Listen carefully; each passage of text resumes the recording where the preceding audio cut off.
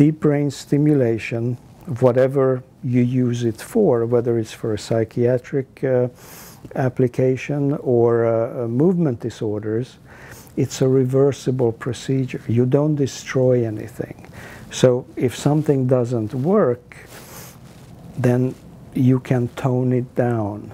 You can switch the electrode contacts. You can change the shape, size, and scope of the electric cloud that you have created around your target structure.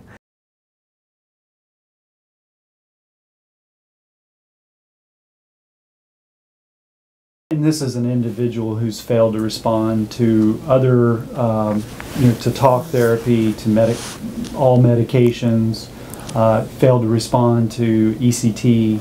Point to bring out is that folks that are getting these deep brain stimulation interventions are often people who have failed to respond to everything. They're still in the infancy.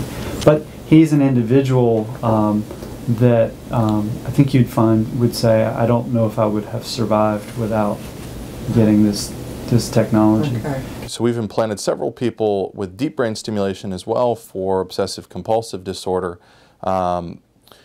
A unique thing that that happened relatively recently is we implanted a gentleman who had already had 2 deep brain stimulation electrodes for Parkinson's disease, and also had, since childhood, very severe obsessive-compulsive disorder.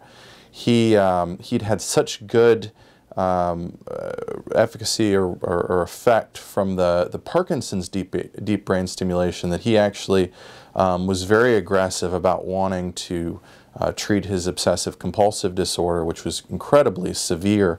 We implanted him a few weeks ago, and he's actually the first person to have both a Parkinson's stimulator in the subthalamic nucleus and then a obsessive-compulsive disorder deep brain stimulator in the area near the nucleus accumbens, which is the part of the reward circuitry in the brain. And so this is a really unique and exciting case because not only is he unique in the sense that he has 2 sets of stimulators for 2 sets of diseases, but he also has, he's the first Parkinson's patient in the world to have a deep brain stimulation electrode in the nucleus accumbens, in the reward circuitry.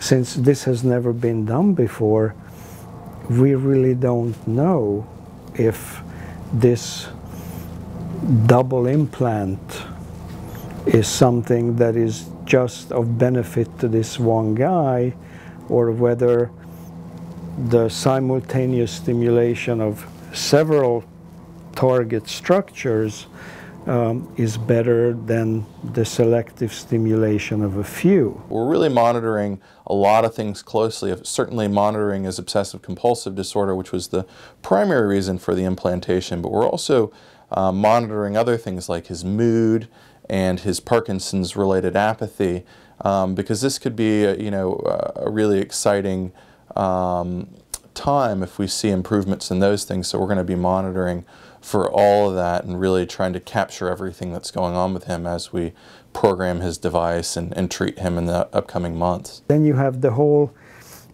idea, which is unverified, of will one device interfere with the other device, and if it does, will it interfere in a negative way or in a positive way? And our hopes have been that either the 2 devices will not interfere with one another, or that they will interfere with one another in a synergistic way, sort of one is a turbocharger for the other.